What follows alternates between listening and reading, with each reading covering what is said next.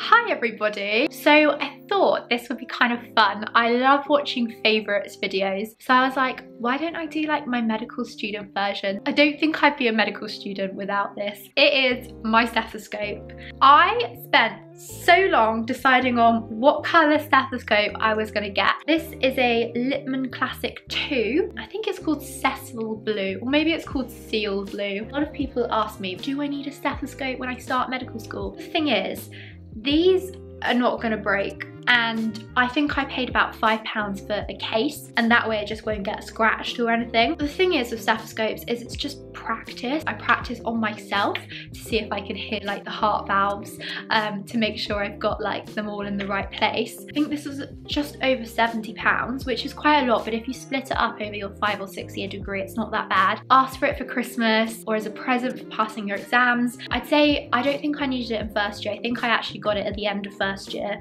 I just love it, and it just makes you feel so good. But I'd be so lost without my Seal Blue or Cecil Blue, whatever it's called, stethoscope. There's something lovely about having a book. Now, for the oldies amongst us, this was known as the cheese and onion book, I guess because it's yellow and green. For me, it's always just been the Oxford Handbook of Clinical Medicine. If you see the contents page, so you've got like cardiovascular medicine, endocrinology, hematology, neurology, oncology. It's got like a page or two of all the most common conditions in that specialty, and I love how they split it up. Causes, symptoms and signs, tests, how to manage it. It's just perfect for when you're so done with staring at a laptop, or when you're traveling to placement, you can whip this out. And they have loads of different Oxford handbooks. So they have one of psychiatry, which I have.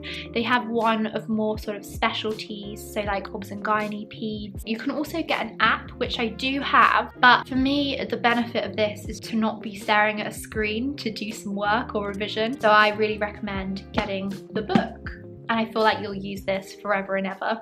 My next thing is a good pair of noise cancelling headphones. Those of you that live in London or any busy city, it's just so nice to be able to cancel out the sound of the underground. Oh, that's the song, isn't it? Sound of the underground. Good old Girls Aloud. Yeah, you can listen to a podcast, because with the earphones on the tube, I can't listen to a podcast because the tube is just too loud, especially the Jubilee line. So a good pair of noise cancelling headphones. I love listening to a podcast on the way to placement. A lot of your placements will be quite a trek to get to, so you really want to try and make that time valuable time, whether it's just listening to a podcast that you enjoy to relax, or whether it's listening to a more medicine one. The main ones I listen to are Sharp Scratch, BMJ one I listen to, which is more like clinical medicine. There's so many, but yeah, let me know if you would like to hear more about the podcast that I love. The next thing is so random, but I promise it's actually been game changing. This beautiful thing is a laptop stand. This allows you to actually sit up and not look down. I remember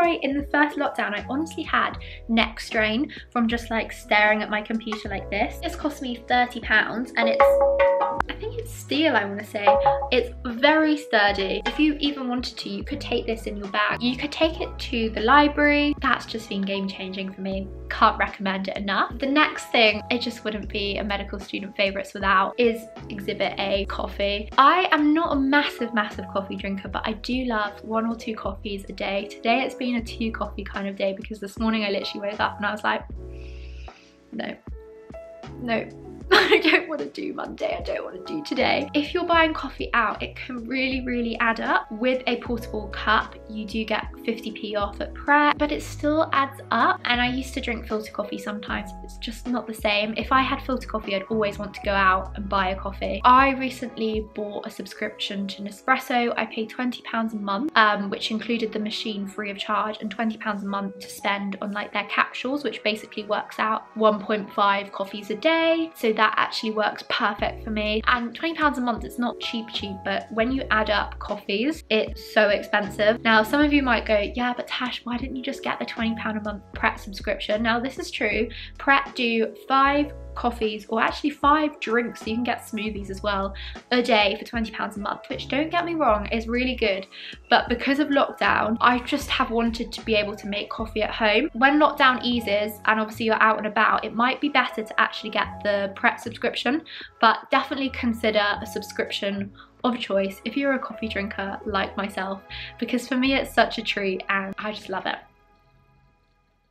So good. Now this is a bit different, a bit more out there, but this is a wonderful book that I think every medical student, every doctor, every healthcare student, every healthcare professional should read. This is called The Health Gap by Michael Marmot. It's all about health inequalities. As doctors, we are very much the last part of the chain of somebody's health. So many things influence health: education, social status, where you sit on the social hierarchy in terms of money, job. Honestly, I just can't recommend Michael Marmot's books enough. And he's also done 2 reviews which you can access online. It really starts to get you thinking about just health as a concept rather than just like diseases and treating disease. Honestly guys, just read it please. So let's talk about how I organize my life. I absolutely love Google Calendar, but there's something so nice about a hard copy of something. What I use my diary for is every morning I will look at my Google Calendar and I'll see if I've got any events, say a lecture or podcast recording. This is a day-by-day diary. So say it's the 10th of July, I've got this whole page for one day. I'll write out everything else that I have to do that day, so kind of like a to-do list. So you can see here it's quite a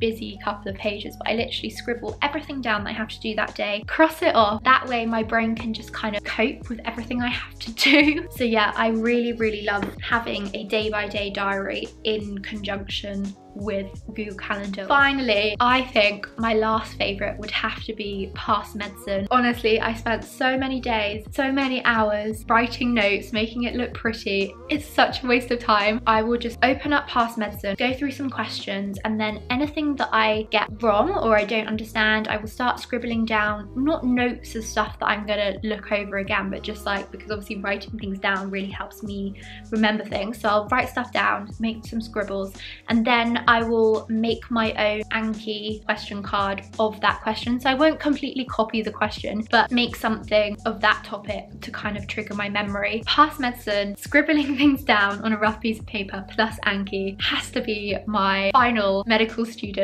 favorite thing. I bet I'm gonna finish recording this and being like, damn, why didn't I include that? But make sure you follow my Instagram and I'll share anything that definitely is my favorite over there. But yeah, I hope you enjoyed it. I will see you all next time. Bye everybody.